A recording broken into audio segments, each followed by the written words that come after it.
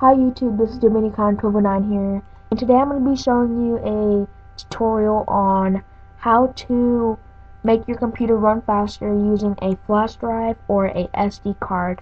You will need 1 GB or higher for this to work.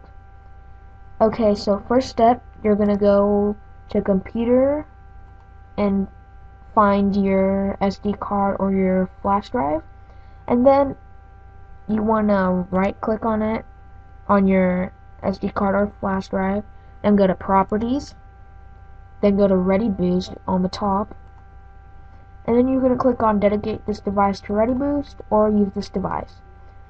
Use this device means to select the amount of megabytes you want to put into this,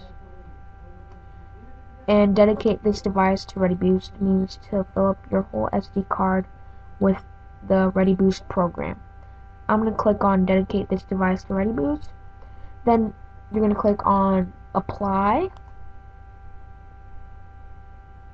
And now, as you can see, I filled my SD card up with readyboost.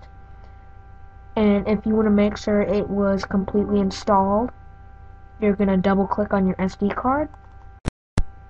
Then you're going to see readyboost right there. Then it says the size and all that. So that's pretty much it, guys. Hope you enjoyed this video on how to make your computer run faster using a flash drive or an SD card with the program of readyboost. Make sure to rate, comment, and subscribe, and tune in next time.